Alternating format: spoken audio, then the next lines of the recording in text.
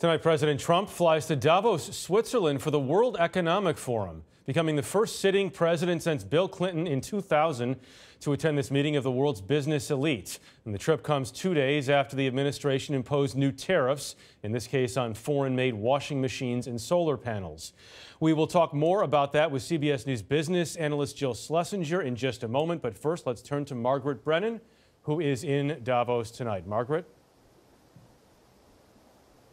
A very snowy Davos at that, and President Trump will be bringing here his America First populist message to what is essentially the ground zero of globalization and capitalism. And while his nationalist rhetoric is unpopular with European leaders, his business-friendly approach has won him praise, and he is going to trumpet his recent success in lowering the corporate tax rate to 21%. He's going to urge foreign companies to invest in the U.S. He's having a private dinner with several CEOs tomorrow night, and he'll also tout that 30% rise in the stock market since his election. Of course, that message is going to be hard to reconcile with the protectionist trade measures that he supports. He'll also meet with the leaders of the UK, France, Israel, and Rwanda. And in that meeting, he's going to try to patch up any fallout from the disparaging remarks he reportedly recently made about African migrants.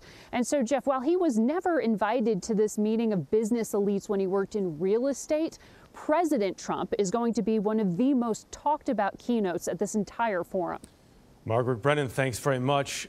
Jill, tariffs, protectionism, the possibility of trade wars has been an ongoing discussion. There has been reaction. Oh, absolutely. Already, South Korea and China, both of whom are directly impacted by those new tariffs that were unveiled this week, are saying they are going to go to the World Trade Organization and that they are going to make an official complaint.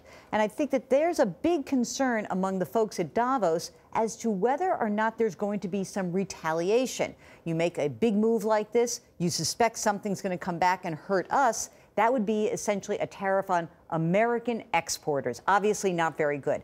I also should point out that at Davos, you've got a gathering of people who are globalists, essentially. This has been going on for 40 years, and these people want to foster more partnerships, not break them apart.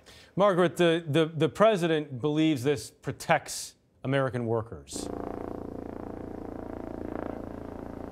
That's right. And what his secretaries here, who have been giving some speeches, like Wilbur Ross, have said that they believe it should be reciprocal. What they mean by that is if another country puts a tariff on U.S.-made products sold into their market, that the U.S. will put essentially taxes, tariffs on those products that they try to sell into the U.S. market. And while you think about that in terms of potential trade war with China, the president and his administration have actually also done this to an ally, South Korea. This is going to hit a number of Asian markets with some of the tariffs that Jill has been talking about. So this is something that it doesn't just go one way. It's going to have repercussions, and it's definitely the talk of the town. And Jill, he runs up against some his own economic advisors who in some cases suggest this is not necessarily the way to go. Yeah, absolutely. You think about Gary Cohn, who used to work at Goldman Sachs for so many years, who attended Davos as part of the Goldman elite. Now he's part of an administration that is being seen as anti-globalist. And I think that this is going to be really important